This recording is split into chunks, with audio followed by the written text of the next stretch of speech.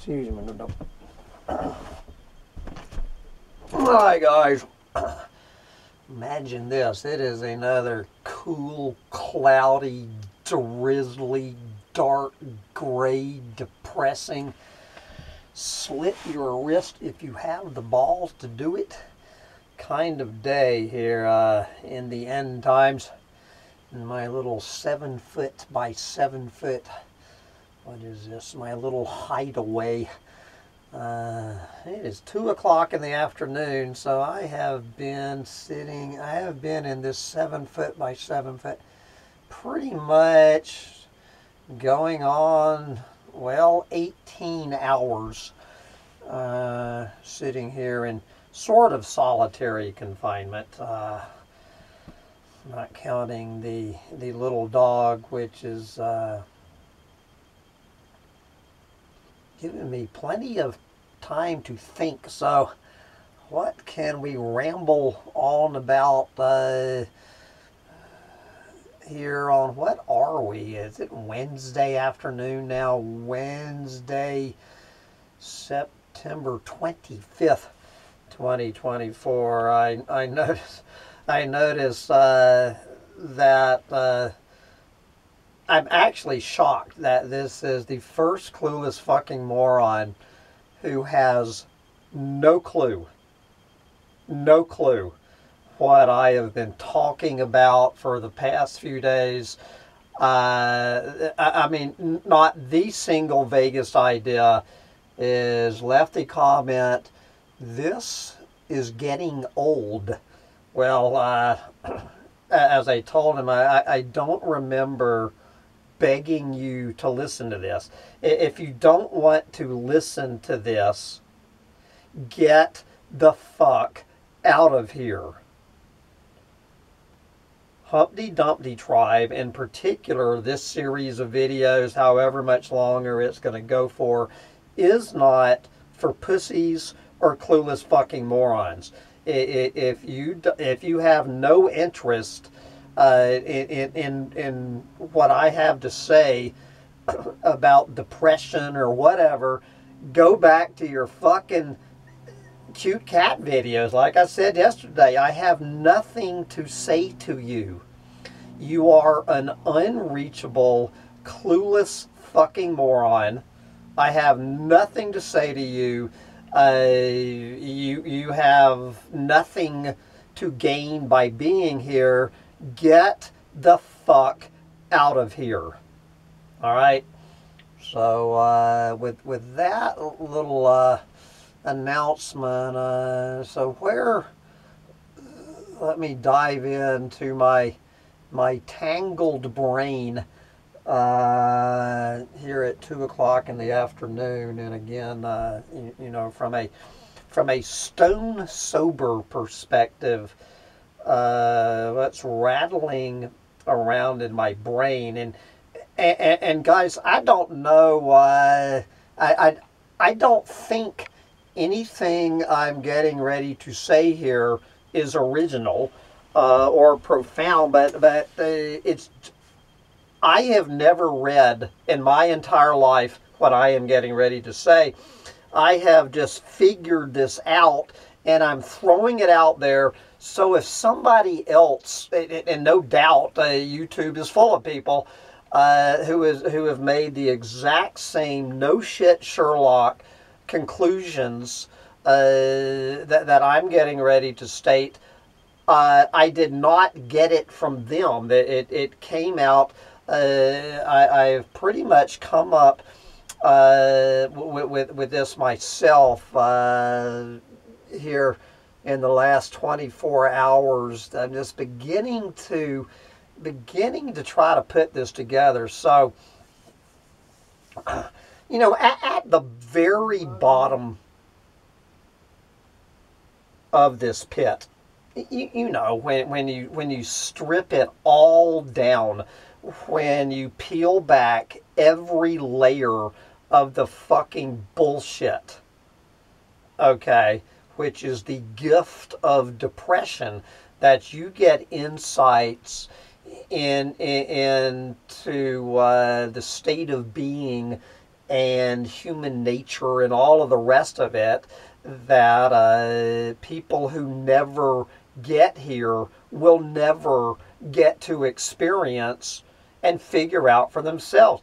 That's why I'm saying I consider this on one level a gift, that a suicidal depression pit, it opens windows to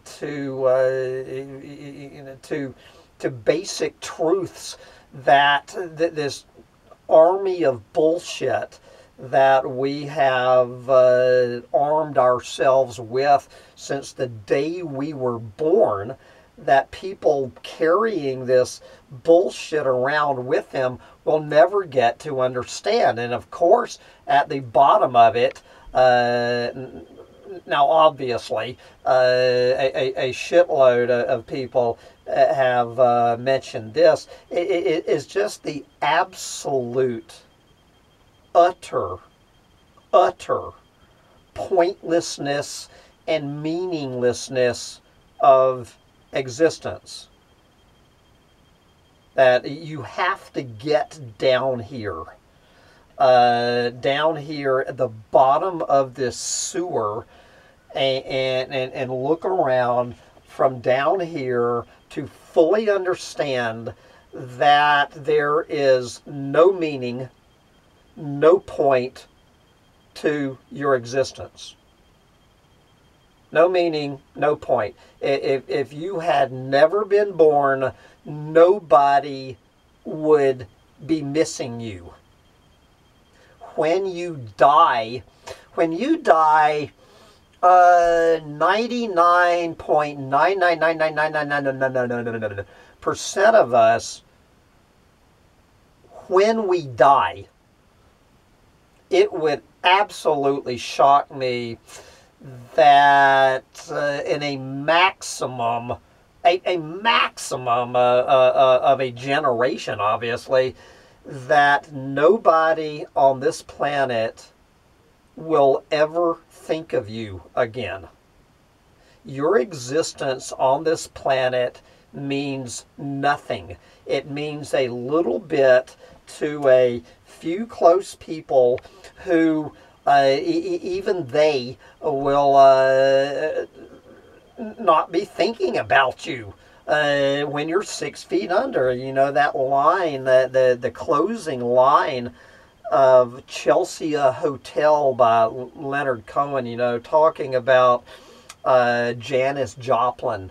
And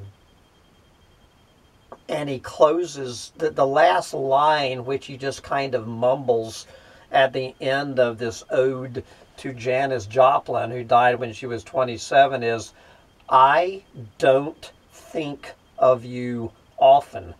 He does not say, "I think of you often." I don't think of you often. Nobody gives a fuck.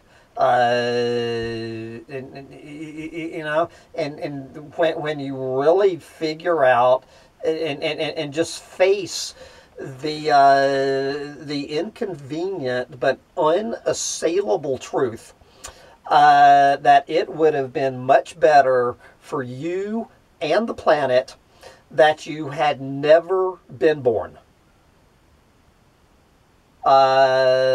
And it will be much better for you and the planet when you die. Your existence, from the day you were born till the day you die, has been, on the whole, a net loss to yourself and the planet. And so what I've been just trying to piece together in my brain, and these things, they really, you know, when you're in that hypnagogic state, I love that hypnagogic state, you know, usually around dawn, in the first light of day and the crack between the worlds, between darkness and daylight, when you get these thoughts that most of us cannot remember. And I think I was a lot deeper into this when I was, the state I'm talking about. So this is kind of like a dream state, but we all know what I'm talking about, the hypnagogic state. And this is just, I'm trying to recollect what was going on in my hypnagogic state down in this pit. And what I was coming up with was just looking at the bullshit that's piled onto us from cradle to grave, how this shit is fed to us, and how we develop our own ideas and our own personal worldviews, basically to rationalize, to explain, and to rationalize and to survive our existence. And it's just, we're bombarded with it. Absolutely bombarded with all of this bullshit. Good fucking God. And the end result seems to be that people just go, they start with the assumption that there has to be a point to my life. There has to be meaning to my life. I mean, a little fucking baby is probably laying, okay, well, here I am. What am I doing here? And how do I add meaning to my life? And you go and, this little item off the shelf, we'll call this friendship, adds meaning to my life. Blah blah blah, and it grows in our entire lives. As we grow, we keep adding all of these things to create this myth about ourselves, to deny the fact that there is no point, no meaning to us ever being born. We don't want to admit that we and the planet would have been better off if we had never been born. We sure as shit don't want to admit that we're going to die, and after we die, that nobody is going to give a flying fuck that we were ever here. So we spend our entire lives claiming that, things like love affairs. Well, this person, this other person, my soulmate, the love of my life, gives my life meaning and point. And then of course we get to fucking children that saying that these little spawns, these little planet-eating spawns that never should have been born, who will also be forgotten when they die, are the meaning of life. Or then you got your career, whatever your fucking career is, whatever your fucking passions, your hobbies, your passions, your interest, that just filling your brain with all of this shit to convince you that your life has meaning, which is another way of denying the meaningless and the pointlessness of your life. So you spend your entire life in denial that you never should have been fucking born. And it will be better for everybody, including you, when you fucking die. We dedicate our entire lives to building this fucking little edifice around us that has exactly zero foundation in truth. So let me use Sancho Panza as an example. My affection for this dog and his affection for me, well, he doesn't seem to be very affectionate now. Is Sancho an addition? Is he an addition to my life? Does the existence of Sancho in my life add to the meaning of my life, or does it subtract from the lack of meaning in my life? Which is another way of distracting. That what all of these things do, whether it's a pet or a child or whatever, it is all distraction from the bottom line, that there is no meaning, no point to you ever being fucking born. And the more of these distractions we can pile on ourselves, the more of these distractions we can create to subtract from the lack of meaning in our lives we read as we're adding meaning to our lives, when nothing could be further from the truth. We are fucking kidding ourselves that we acting like our birth was a good thing for anybody or this planet.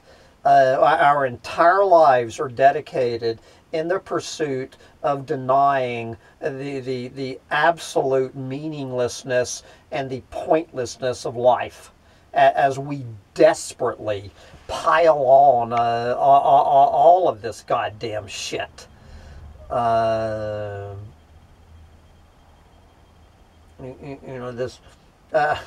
These terms,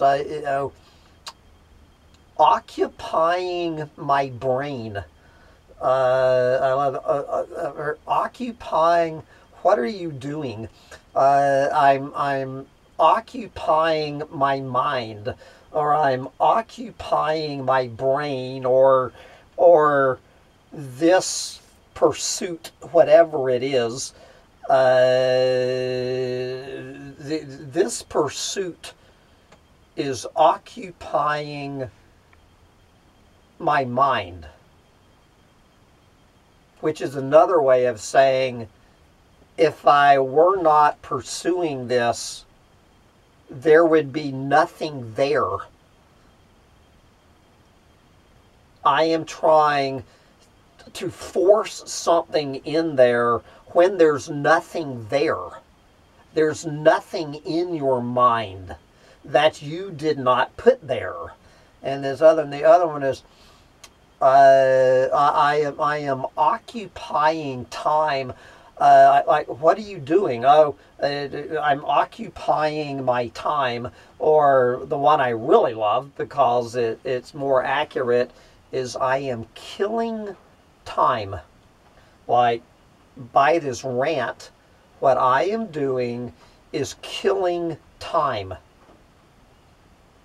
If I weren't doing this rant, if I weren't killing my time by making this rant, and you are not killing your time by listening to this horse shit coming out of this addled brain, what you would be doing, well, you would probably be killing time some other way, but if you weren't killing time, you would have to face the brutal reality that there is no meaning and no point to time.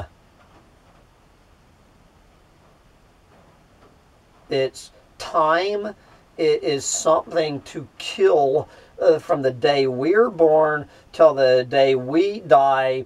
We are given a certain little piece of time to fill, to occupy, or to kill. That is that is the point? Is that the meaning? What we do with ourselves from the day we are born till the day we do die, is that the fucking point? To see how many ways we can kill the time that we were given. And I understand why, because I'm down here with my eyes wide open, that all of this makes perfect sense to me. We do not add meaning. We subtract the absence of meaning. And that's what makes your puny, worthless, pointless existence defensible. That, and good fucking God. How many goddamn self-help books are there? Oh,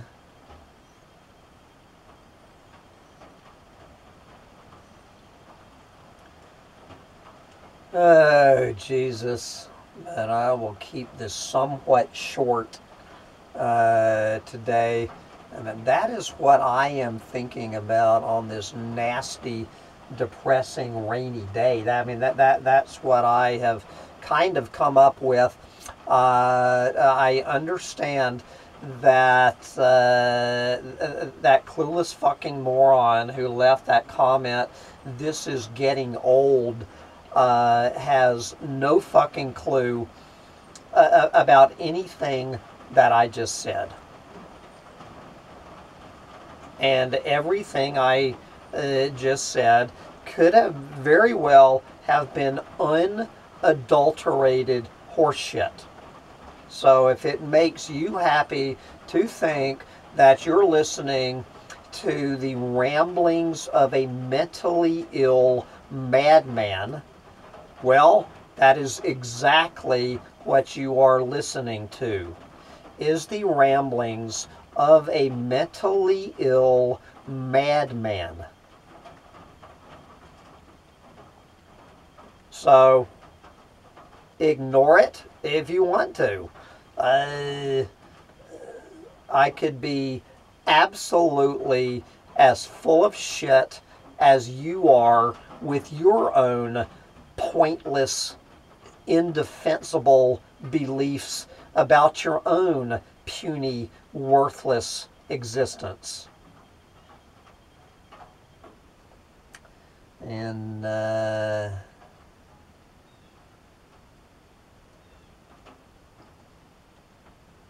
with that, I guess I will go out through the rain and pick my daily tomato for my daily BLT to add some meaning to my life. This factory farmed little pig, the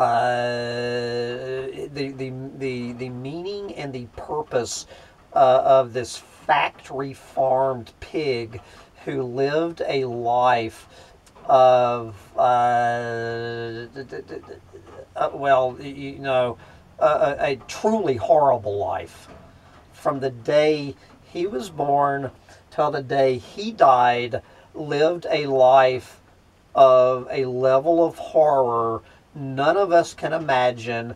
But obviously, he did not live and die in vain, because I get to go eat him now and distract myself from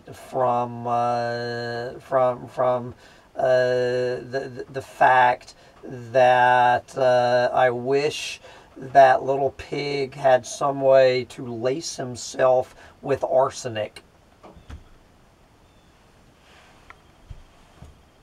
What do you think, little dog? You want some bacon or what? Get out there and enjoy eating your fellow earthlings while you still can. Bye, guys.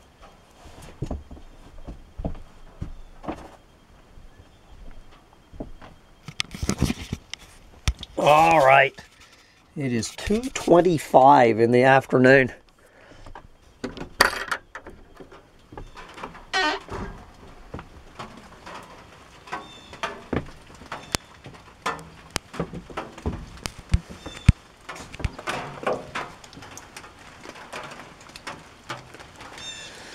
Oh, boy.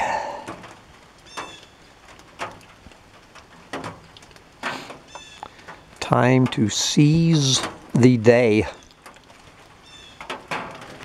because it will be totally dark in 5 hours.